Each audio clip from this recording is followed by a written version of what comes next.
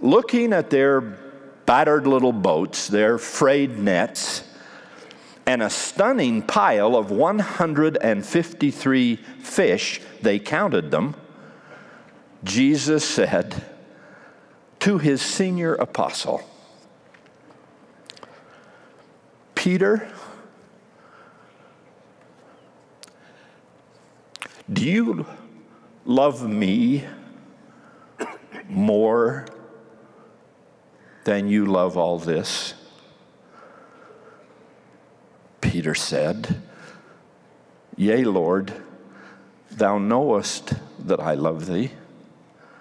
The Savior responds to that reply, but continues to look into the eyes of his disciple and says again, Peter, do you love me?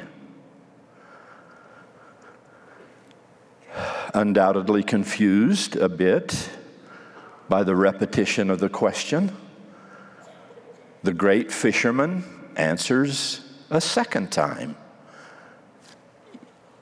Yea, Lord, thou knowest that I love thee.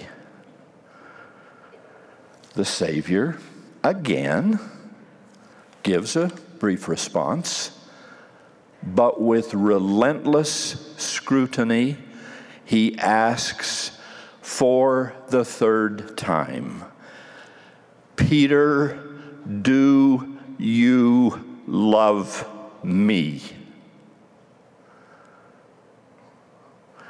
And by now, Peter surely must be feeling uncomfortable. Jesus responded, perhaps saying something like, Then, Peter, why are you here? Why are we back on this same shore, by these same nets, having this same conversation? Wasn't it obvious then, and isn't it obvious now, that if I want fish, I can get fish? What I need, Peter, are disciples, and I need them forever. I need someone to feed my sheep and save my lambs. I need someone to preach my gospel and defend my faith. I need someone who loves me, truly, truly loves me, and loves what our Father in heaven has commissioned me to do. Ours is not a feeble message. It is not a fleeting task. It is not hapless. It is not hopeless. It is not to be consigned to the ash heap of history.